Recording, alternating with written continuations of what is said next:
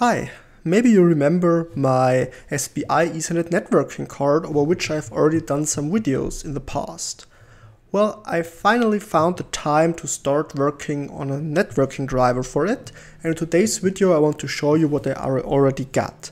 So I called this driver set for simple SPI Ethernet device driver. So let me load the driver,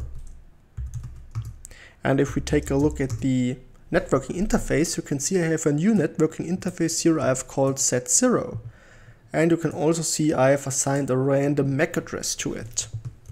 Well, the next thing I will do is I will add an IP address to it.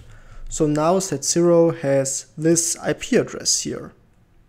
And what I can also do is I've connected my networking card to a link partner over Ethernet, and I can ping this link partner, which happened to have this IP address here.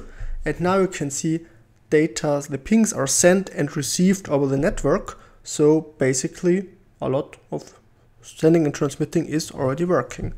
For some reasons I can only ping the other device 6 times and then the device is locked up in a way.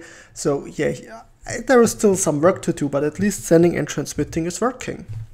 So you can expect to see some tutorials about how to write a networking driver for Linux here on this channel, because I think now I have implemented this driver far enough to present the first things to you. Well, I guess that's it for today. I hope you've enjoyed the video. Thanks for watching and goodbye.